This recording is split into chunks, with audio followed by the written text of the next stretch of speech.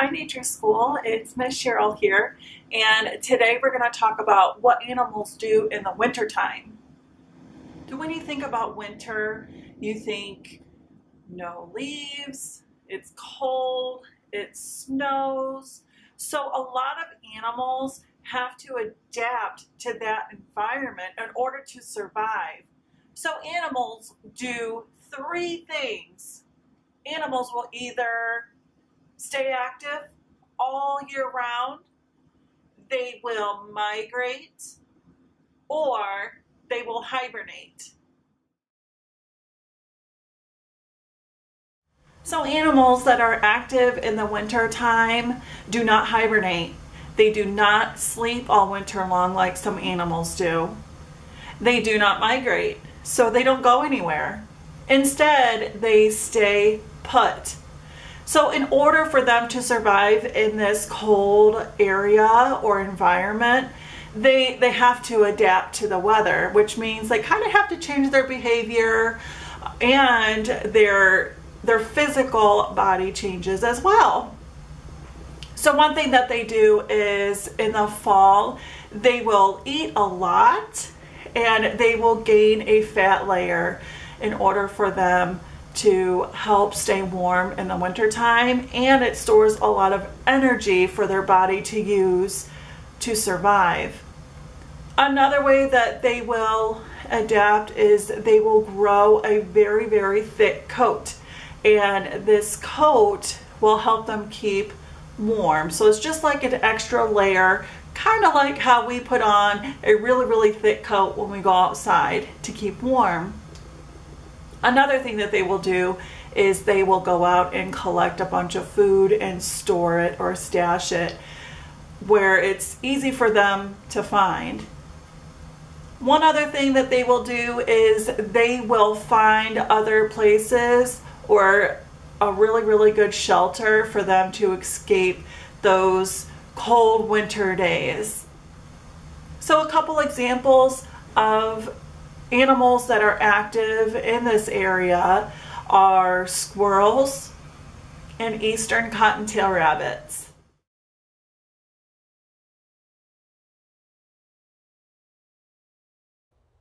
Well, this is a fox squirrel at one of my feeders.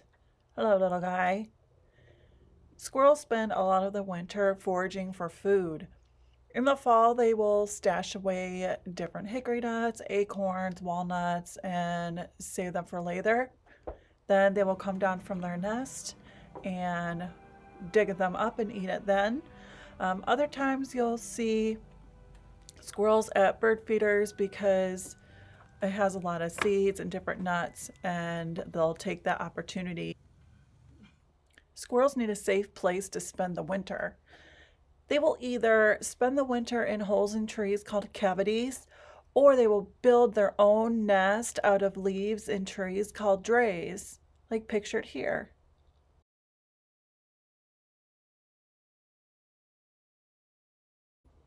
Eastern cottontail rabbits will spend the winters in big, thick brushes and wood piles and hollowed out logs, anywhere where they can be protected from the cold winter wind and weather, and also away from predators.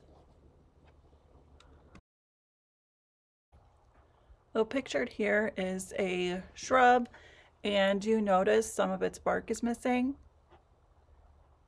A part of the eastern cottontail rabbit's diet in the winter is bark off of trees. They'll eat twigs and buds.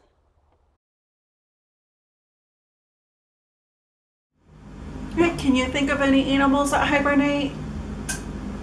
Bears hibernate, groundhogs hibernate, snakes, turtles, all kinds of different animals hibernate for the winter time. The reason why animals hibernate is because there's not enough food sources for them available in the winter time. If they don't hibernate, there's not enough food for them, so they won't be able to survive. So instead, they sleep all winter long, and when they wake up in the spring, there's plenty of food for them to eat. There's a couple things that animals have to do to prepare for hibernation. One thing that they have to do is they have to build up a nice fat layer all around their body. So in order for them to do that, they have to eat a lot. So they eat and eat and eat. They build up that fat layer, and that fat layer not only keeps them warm, they use that fat layer as a source of energy. So when they're asleep, their body uses up that fat and that energy buildup to help them make it through the winter time. Another thing that they have to do is they have to have a special place for them to hibernate.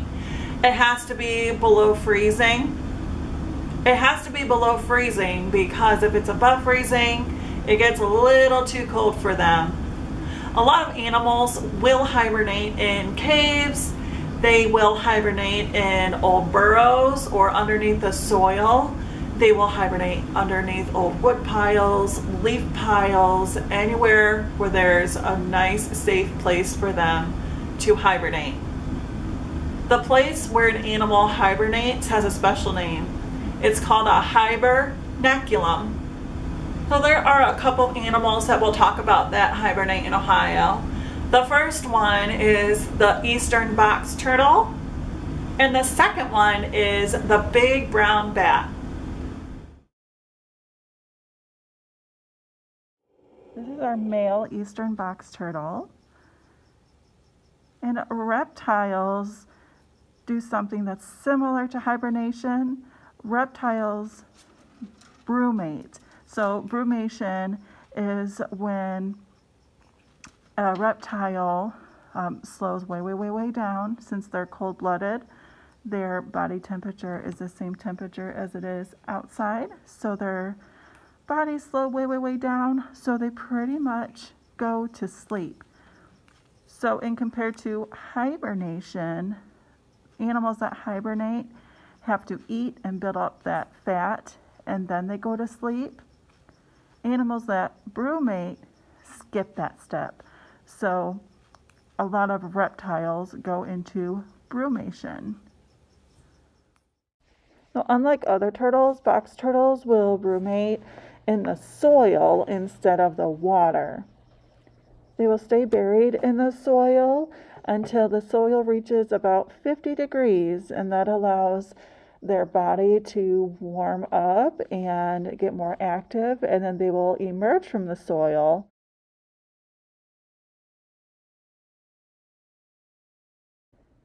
This is a picture of a big brown bat, and the big brown bat is one of 14 species of bats that are found in Ohio. Only a few of the bats migrate south for the winter. The rest of them hibernate. Bats will hibernate in caves. They'll also hibernate in crevices of rocks, and they'll hibernate in old trees, and they will even hibernate in attics of houses and buildings. Unfortunately, a deadly disease was introduced to the U.S. called white nose syndrome. White nose syndrome attacks hibernating bats. It is a fungus that attacks bats' nose, wings, and other parts of the body. And the fungus wakes up the bat during hibernation, and the bat wastes energy flying around looking for food, so that eventually kills the bat. It's a highly contagious disease that's spread from cave to cave, especially when travelers enter bat caves and go to another cave. That's how this disease is spread to these bats. And since 2006, it has killed millions of these bats. There are a lot of great people that are helping bats with white nose syndrome. Bat biologists from different agencies are studying these bats to help slow the spread of white nose syndrome from cave to cave, and they are helping to increase these population numbers and making sure these bats and populations are healthy.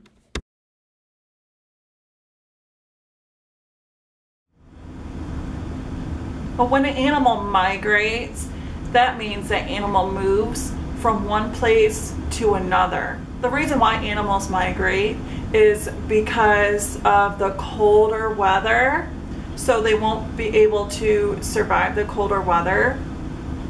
And another thing that drives migration is food availability. So a lot of birds that are insect eaters will move way south, South America, Central America, Mexico, that area during the winter time, because there are plentiful insects for them to eat during the winter time. Because if you think about it, if they were to stay up here, do you see any insects or bugs flying around?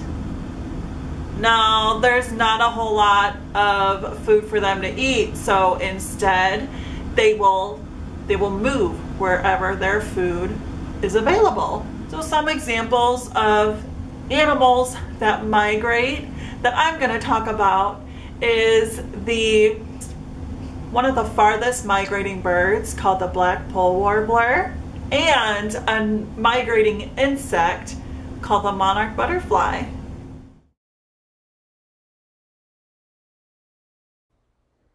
Right, this is a bird called a black pole warbler, and these guys spend the summer in western Canada, and every fall they fly all the way down to Puerto Rico and South America. During that journey, it is over 1,800 miles, and they fly non-stop in the span of 3 days. To prepare for migration, they have to double their body weight.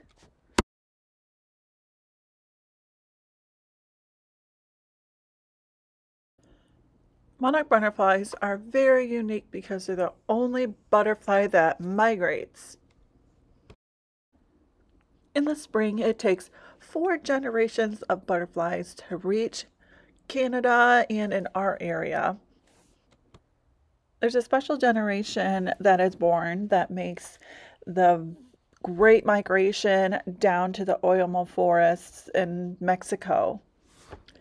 Thousands of these butterflies gather in the oil mill forests, and they will overwinter there.